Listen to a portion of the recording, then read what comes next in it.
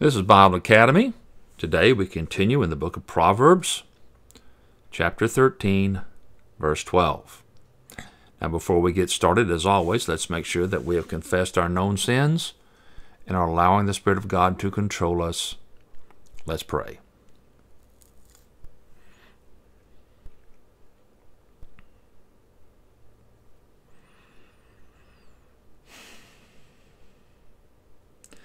Our most gracious Heavenly Father, we thank you again for this privilege and opportunity and all the things you provided so that we can study your word. We ask that our hearts and minds be open and ready to receive it. In Jesus' name, amen. Let's begin by looking at the translation that we studied through last time, beginning in 13:1. A wise son hears his father's instruction, but a scoffer does not listen to rebuke. From the fruit of his mouth the man eats what is good, but the desire of the treacherous is for violence. Whoever guards his mouth preserves his life. He who opens wide his lips comes to terror. The appetite of the sluggard craves and gets nothing, but the life of the diligent is fattened. A righteous man hates anything false, but the wicked becomes a stench and causes himself to be ashamed. Righteousness guards the blameless way, but wickedness overthrows the sinner. There is one who pretends to be rich yet has nothing, and there is one who pretends to be poor and has great riches. The ransom of a person's life is his wealth, but the poor person hears no threat. The light of the righteous shines brightly, but the lamp of the wicked is put out. There is strife only with pride, but with those who take counsel there is wisdom. Wealth gained from vanity will dwindle, but he who gathers by hand increases. Well, we'll continue with verse 12. Where we see a new section coming in called the satisfaction with wisdom versus frustration through foolishness. Verse 12 gives us some of the psychological effects of the kind of people that those who gain their wealth from and vanity. Verse 12.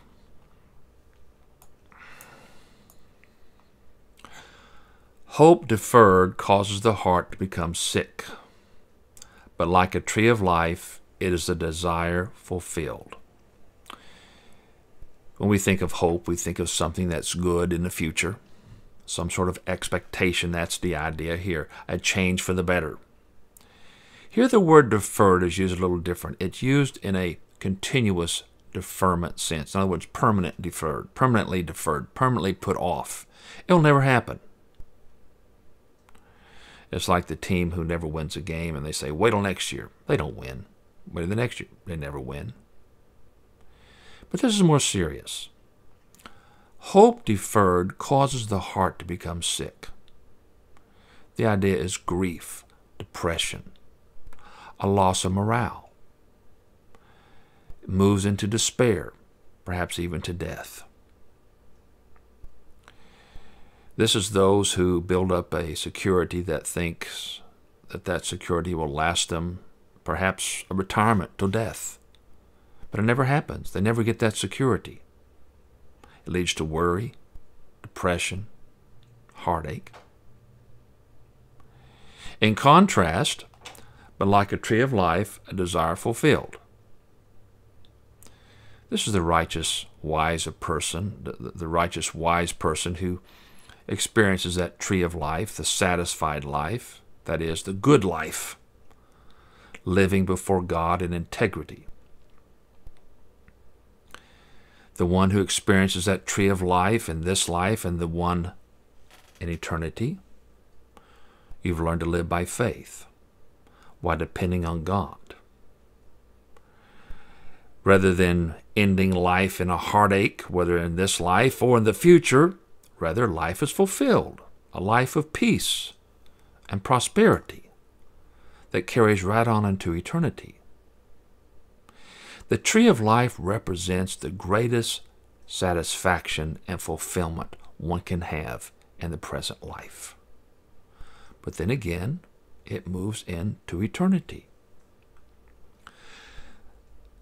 Verse 13 brings in the importance of what one relies upon to have that tree of life, to partake of that tree of life, to eat of it.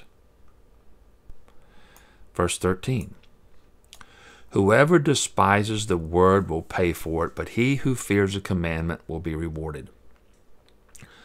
Whoever despises the word for despise here, let me just show it to you for a moment. It's short. Booze, to scorn, to hold in contempt. Whoever scorns the word here is, in its broader use, it's the word of God, particularly the wisdom here. Instructions, teachings, commandments. That'll come out in the next line. This is God's word. To despise the word stems from pride, thinking that one does not need God's word or direction in their life. They're under the delusion that one can live a good life without God. You know, there's a simple principle comes out of Proverbs 16:20. When we trust the word of God, we're trusting God.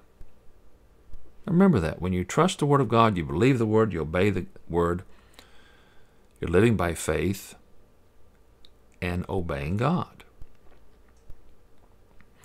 So the penalty, whoever despises the word will pay for it. He's in debt to it.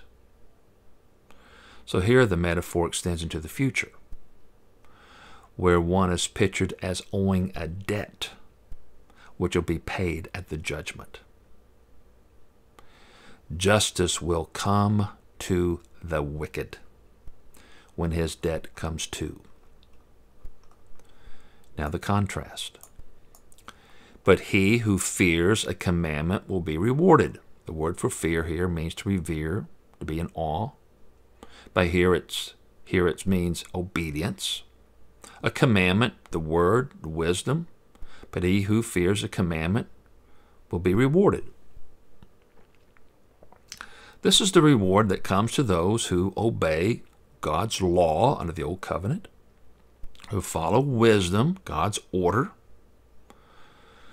who understands that the Word of God is just that. It is the inspired Word, words given to live by. Verse 14 brings us the near and far penalties of accepting or rejecting the Word of God. The teaching of the wise is a fountain of life to turn one away from the snares of death. The fountain of life has the idea of life-giving. It gives you a better life. Let's make an observation here for a moment. We don't see this one too often, but this is called a synthetic proverb. It's not antithetical, where the two lines are opposites. It's not synonymous, where they basically say the same thing in a little different way. It's synthetic. The second line complements or builds on the previous one. Here we see that the teaching of the Word and wisdom is life-giving. It's a process. But at the same time, it saves from a sure death, the snares of death. In other words, you're going to get the benefits of life on earth if you partake of the fountain of life, and at the same time, well, protect you from falling in those traps that lead to the miserable life of the unfaithful. So that wisdom teaching helps turn you away from the snares of death. You'll be alert to them. You'll be aware of them. You'll avoid them. Those traps that seek to pull us away from God. It can come in a person, come in a situation, or consequences. There are many traps out there in this world, in the cosmos diabolicus. Many of them have very destructive methods. They're used by wicked men and women, organizations, the false churches, that is, those who are full of heresy and false teaching. They're the ones that grab hold of the fool, that make a person religious. Many traps out there. But if you're wise, if you're partaking of the fountain of life, you're growing in the good life according to God's way, you'll avoid those traps. Verse 15 gives us another result of drinking from this fountain of life, or not. Good judgment wins favor, but the way of the treacherous leads to their destruction. Good judgment here is good sense, understanding. That is built up from drawing from that fountain of life daily, from the Word of God, growing in the good life. This wins favor. The word means it's pleasing, it's attractive. Here the favor is to both God and community. We see this in the lives of many in the Scripture. Let me give you some examples. Joseph, Genesis chapters 39 through 41. Samuel, 1 Samuel 2:26. David, 1 Samuel 18, 14 through 16. Daniel, Daniel 1:9, 19 and 20. And of course our Lord Jesus, Luke 2:52. Those with some wise discernment will see the good decisions that those with good judgment make, and they favor them. They say, that's a good person. Or they might come up to you if you're a parent and say, you did a good job, Mom or Dad, in raising your kid. The principle carries over into the New Testament as well. Romans 14:18. For he who serves Christ in this way is pleasing to God and approved by men. So the favor here is by God and by man. In contrast, verse 15 again, but the way of the treacherous leads to their destruction. The treacherous here is those who are faithless, the one who betrays, the deceiver, the disloyal, leads to their destruction. Notice the way. Their way is a dead end, literally. No favor with God or man, to fill in from the previous line. It's a way of misery, of loss. And of course, that leads right into eternity, where the greatest loss will occur, a separation from God forever. In verse 16, we have a contrast between the shrewd person and the fool. Every shrewd man acts with knowledge, but a fool flaunts his folly. The shrewd person here is one who anticipates the outcomes of his decisions. We sometimes call him prudent. He outsmarts his opponent. He's one step ahead of them. A wise Christian will be shrewd, especially around his enemies, his opponents. The word acts here, let me talk about that word for a moment.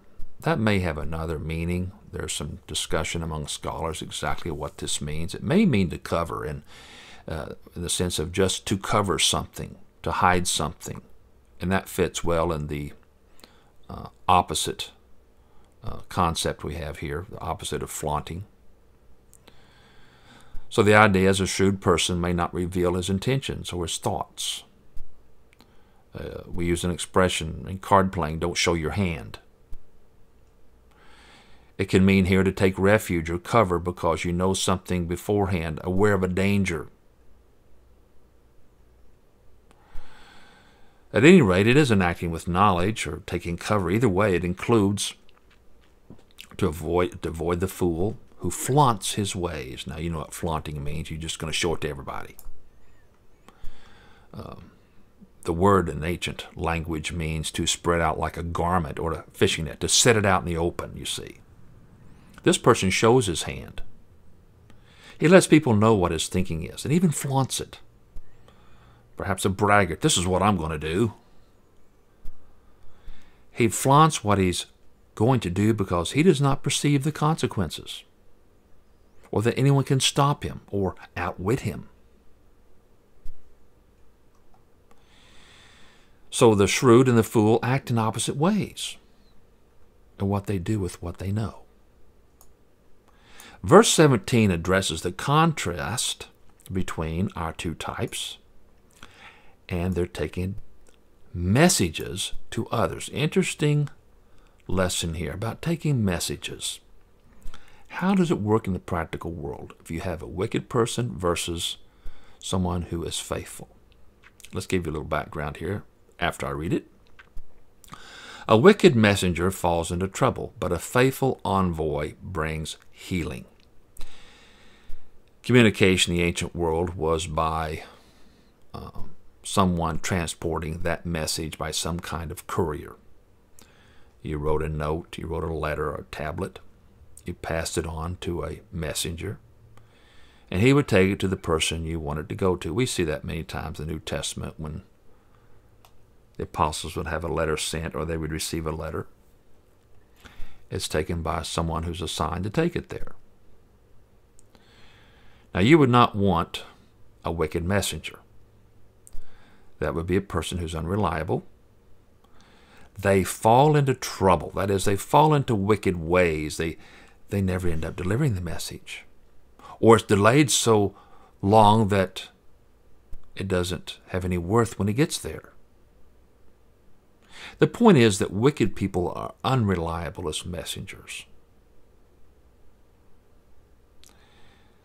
But a faithful envoy brings healing. Now, envoy in those days was a messenger or representative in government service. A courier, they called him, that we would call him today. He was a mainstay for centuries in the ancient world. They played an important role in delivering messages for the king or other officials, perhaps in a military situation when someone would be sent to give the commander his orders from the king. In those days, an envoy, messenger, let's call him, he had other skills as well. If he worked for the king, he would be trained in writing and languages. He could fulfill the role as a diplomat or soldier or royal agent. Now, the faithful, the loyal envoy minds his duties well. He's very dutiful. It says here he brings healing. There are many ways he could do that. He could bring healing to a community, a people, a nation, maybe an army. He may deliver a truce, an important agreement between two conflicting parties. So it was important that he was to be trusted. The success of his mission depended on his trustworthiness. So we're going to want faithful envoys and messengers, or we want to be faithful envoys and messengers. In verse 18, we see another proverb regarding reward for our two types. Verse 18, poverty and disgrace come to him who ignores instruction, but whoever heeds reproof is honored. Poverty and disgrace here is a hendiatus here, meaning the two words are basically trying to say the same thing, describing each other, you might say. So it comes out to something like shameful poverty. Shameful poverty come to him who ignores instruction. This is a person who is poor because of his or own bad choices. His or her own bad choices. We've seen this in many of our proverbs where a person is just lazy. We've seen terms like sluggards or slothful. Descriptions like they like to sleep in rather than work.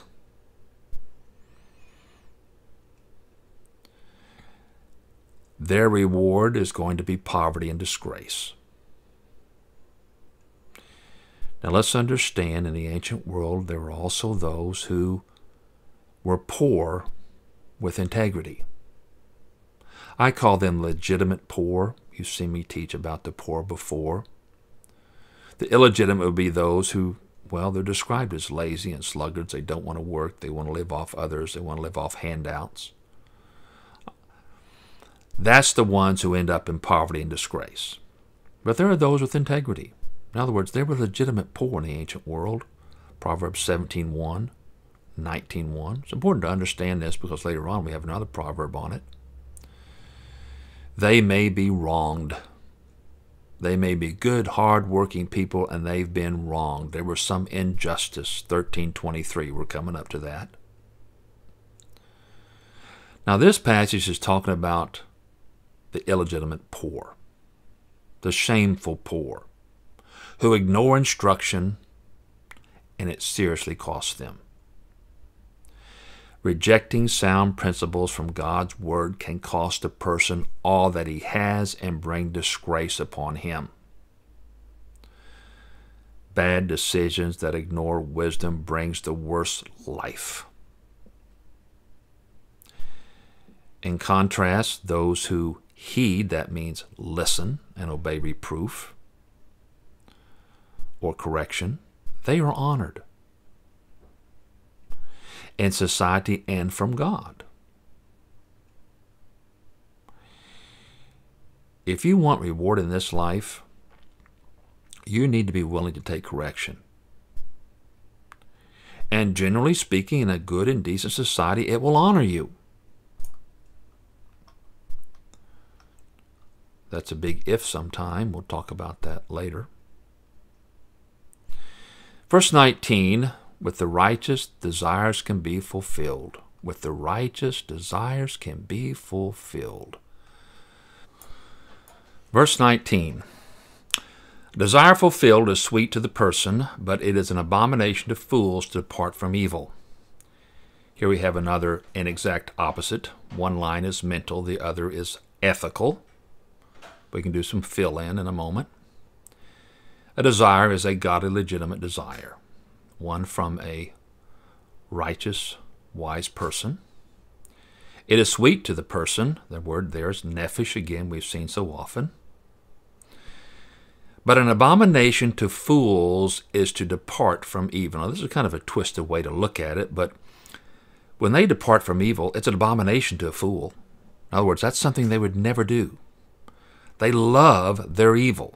This is where they thrive in their godlessness and immorality. Going back to the previous Proverbs, the fool, unrighteous, unfaithful, can never experience the tree of life or drink from the fountain of life and have that good, satisfied life where those desires are met. Since he rejects the ways of God, he gains nothing good and lasting. Only the righteous, the wise, experience the sweet satisfaction of a good, wholesome life. The wicked fool often goes back to the same old stuff, the same old sin, the same old lifestyle. They live in a fool's paradise.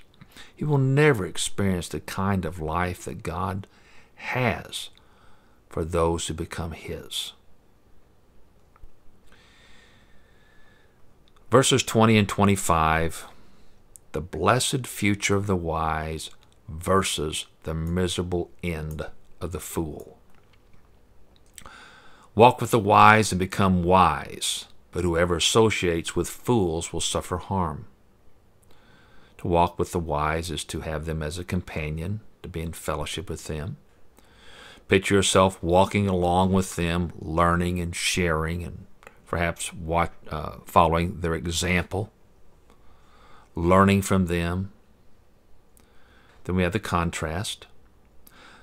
But whoever associates with fools, that has the idea of, well, adopting their wicked lifestyle. They will suffer harm.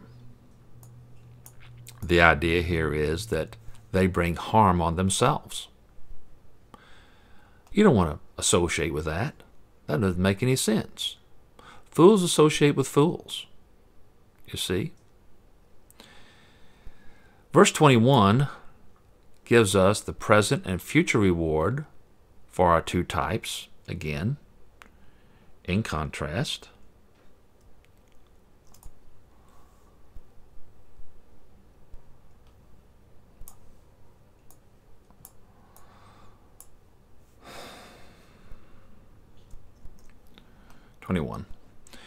Trouble pursues sinners, but good things reward the righteous.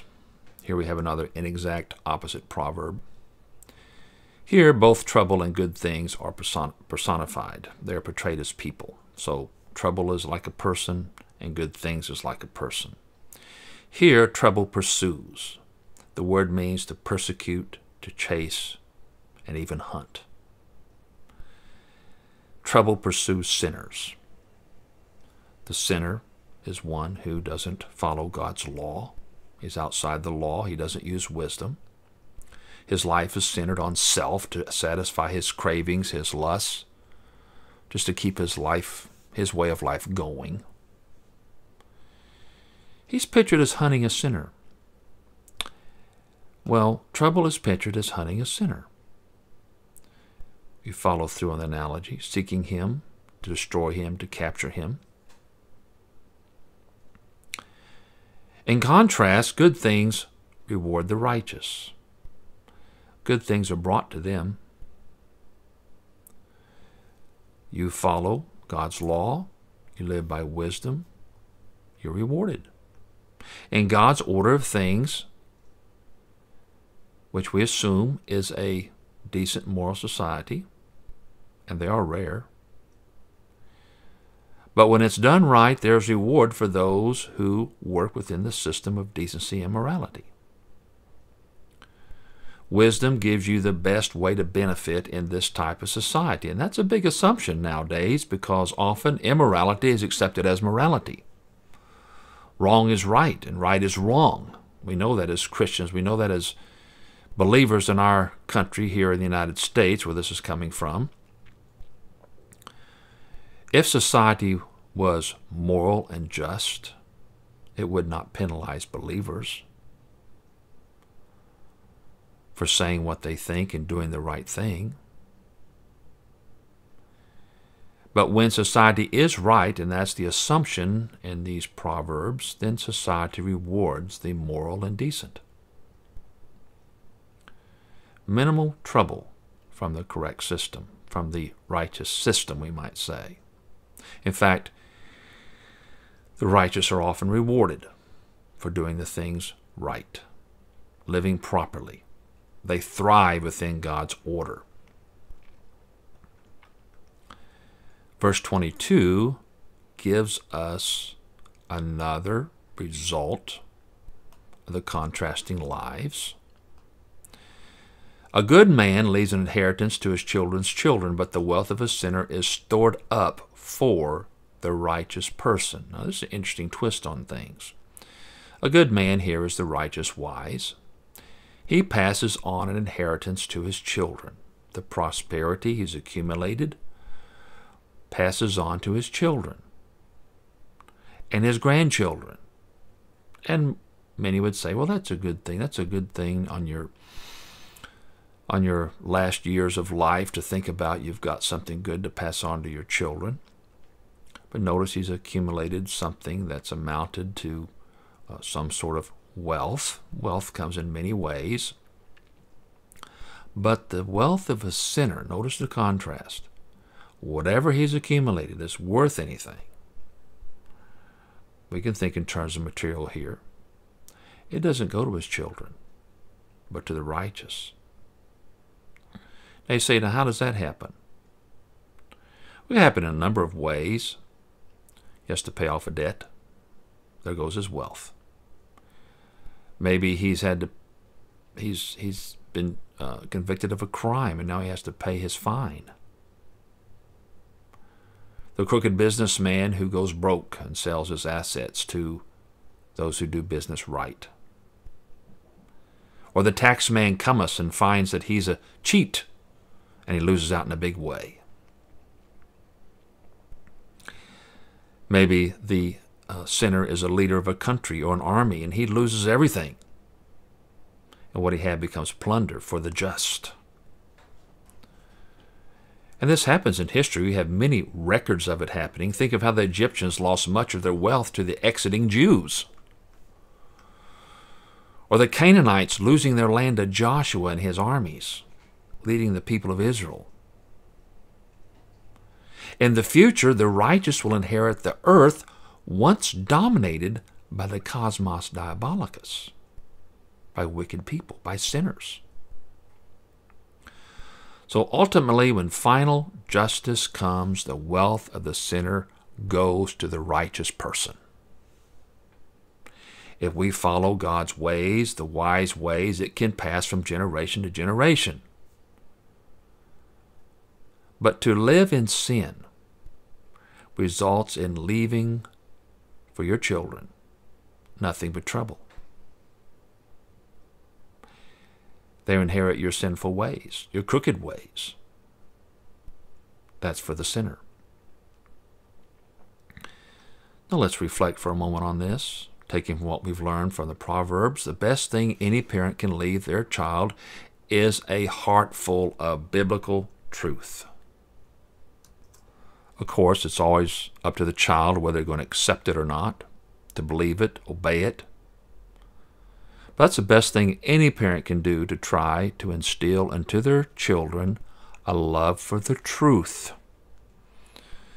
There is no better legacy than to pass on a love for the Lord and growth to spiritual maturity. Verses 23 and 24 give us some of these principles that work out in the family. This is interesting. The unplowed field of poor people yields plenty of food, but it is swept away through injustice. Now this takes some background again. Let's look at the Mosaic Law for a moment. The Mosaic Law states, "For 6 years you are to sow your fields and harvest the crops. But during the 7th year let the land lie unplowed and unused. Then the poor among your people may get food from it, and the wild animals may eat what is left. Do the same with your vineyard and your olive grove." Now, this is hard for us to understand in our modern society because this is not Israel today. So understand, as we've seen with all the Proverbs, their assumption is they're under the Old Covenant. And here's a good example where it's clearly under the Old Covenant. If things were done right, the poor would have plenty to eat. Now this is the legitimate poor, which we talked about earlier. If the owners and managers of the field followed the law, the poor would eat. They wouldn't starve. However, notice,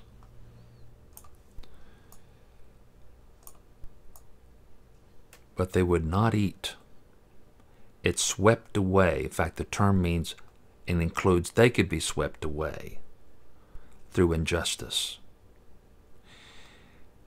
If those owners or managers, the field supervisor, were acting unjustly, skimming off the top, not leaving the food what they should by law, then the poor would not get what was rightfully theirs. Do you understand that? That's so different than we think today. They were supposed to leave food for the poor. Poor were part of society. God provided for the poor through providing extra for those who are not poor.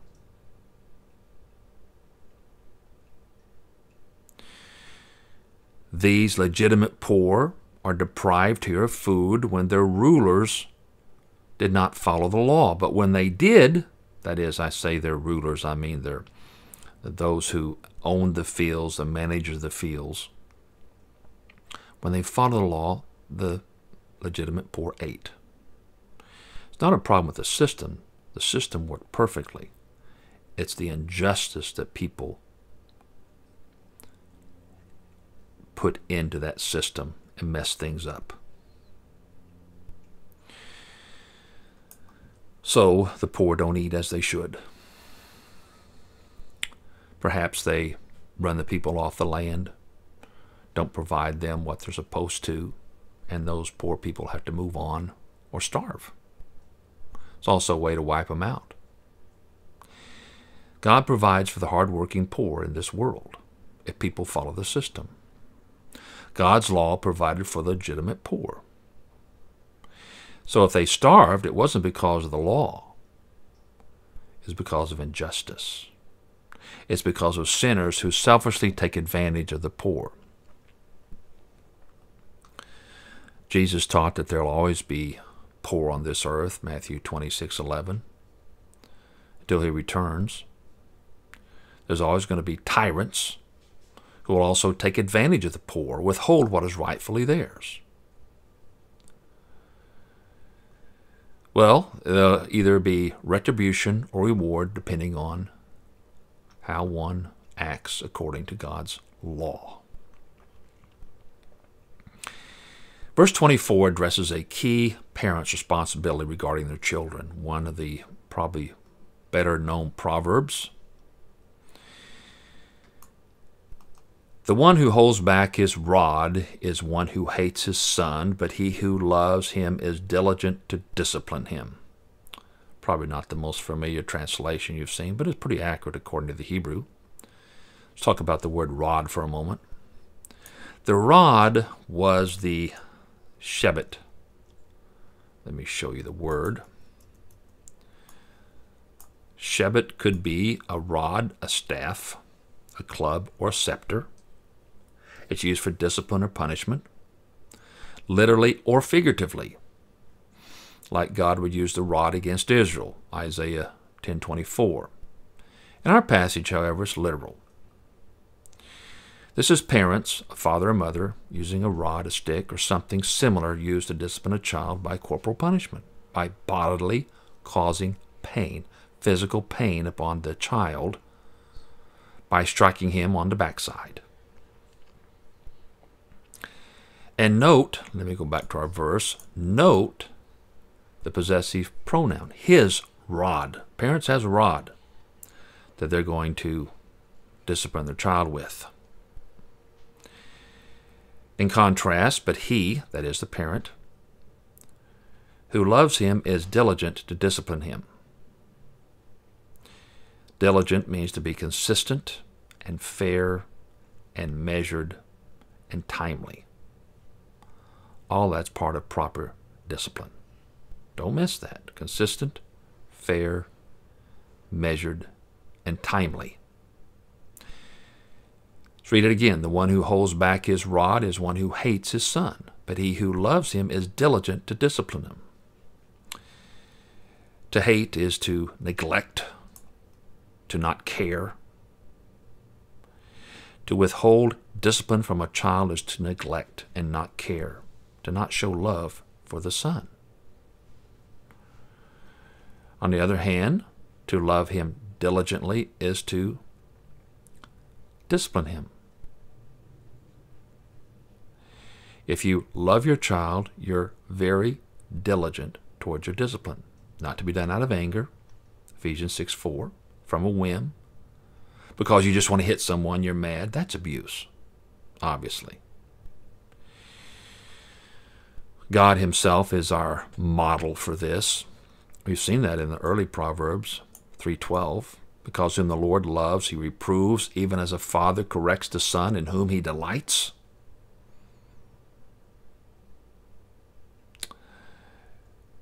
We see this even today in God's love for us. Revelation 3:19.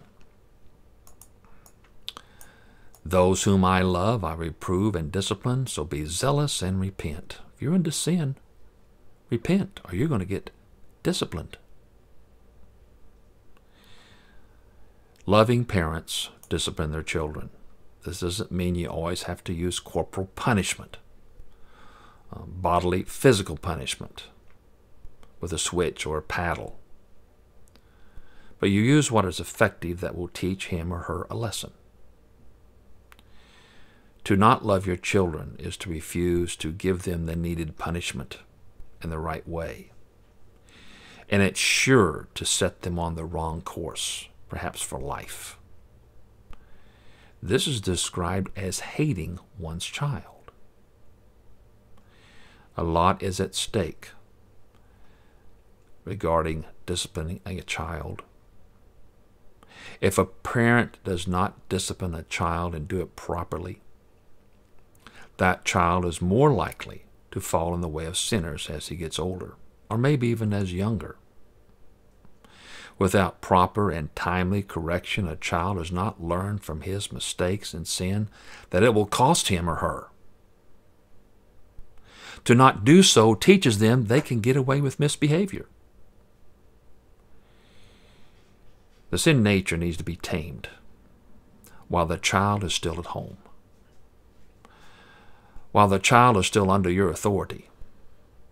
You instill in that person the correct value to adopt and live by it. Otherwise, there's a penalty. He needs to learn, or she needs to learn, that if there's a lack of punishment or even reward, that can be for good behavior. So they learn there's a lack of punishment or even some reward when they do the right thing. And punishment would mean loss for bad behavior. Another thing, parents who discipline their children properly give them a real advantage in life. It may not come out so much in their youth, but as they get older, they will realize that they think differently. They have some self-discipline.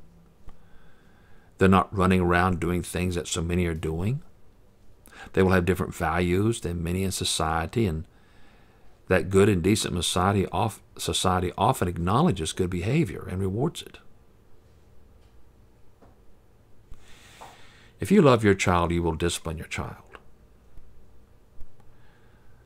Folly in the heart of a child and using just words will not always dislodge that folly. Sometimes it takes more. And parents, you discipline your child as someone you greatly value. You don't want to damage the child by being too harsh or unfair, but you always discipline with love to make them better. Parents who don't discipline their children may hate the way that child turns out. It gives them a lifetime of trouble. That child gives them a lifetime of trouble. Well, we close the chapter with that other bookend of the inclusio, if you recall. This time the word appetite, again the word nephesh. Remember, the earlier word was eat back in verse 2, so in between verses 2 and 25, we have this overall theme of eating and satisfaction of the appetite or not, living the good life or not, drawing from the fountain of life, experiencing the tree of life while here in this life and then into the future. Verse 25, our closing verse. A righteous person has enough food to satisfy his appetite, but the belly of the wicked lacks bread. This kind of sums up the whole chapter well. The righteous person, the righteous wise, has enough food to satisfy his appetite. Now this goes beyond the simple physical satisfaction of food. From the verses we've seen, this is the righteous person who has his satisfied appetite, and that extends to one's spiritual, psychological, and physical well-being. He lives out the satisfied life where he lives in obedience under the old covenant in those days, under God's system of wisdom. But it's the wonderful temporal life that continues on right into eternity. In contrast are those who lack bread. Those who suffer through this life suffer in their spiritual, psychological, and physical well-being as well. Just the opposite. This is all, again, Old Covenant based. Living according to the law brought blessing. Not living according to law brought cursing. Leviticus 26. Well, let's close by looking at our translation. This time we'll get it in, beginning in verse 12. Verse 12, hope deferred causes the heart to become sick, but like a tree of life is a desire fulfilled. Whoever despises the word will pay for it, but he who fears the commandment will be rewarded. The teaching of the wise is a fountain of life to turn one away from the snares of death. Good judgment wins favor, but the way of the treacherous leads to their destruction. Every shrewd man acts with knowledge, but a fool flaunts his folly. A wicked messenger falls into trouble, but a faithful envoy brings healing. Poverty and disgrace come to him who ignores instruction, but whoever heeds reproof is honored. A desire fulfilled is sweet to the person, but it is an abomination to fools to depart from evil. Walk with the wise and become wise, but whoever associates with fools will suffer harm. Trouble pursues sinners, but good things reward the righteous. A good man leaves an inheritance to his children's children, but the wealth of a sinner is stored up for the righteous person. The unplowed field of poor people yields plenty of food, but it is swept away through injustice. The one who holds back his rod is one who hates his son, but he who loves him is diligent to discipline him. A righteous person has enough food to satisfy his appetite, but the belly of the wicked lacks bread. Let's pray. Well, Father, we do thank you again for these words of wisdom. Challenge us with them. We ask this in the name of Jesus Christ, our Lord and Savior. Amen.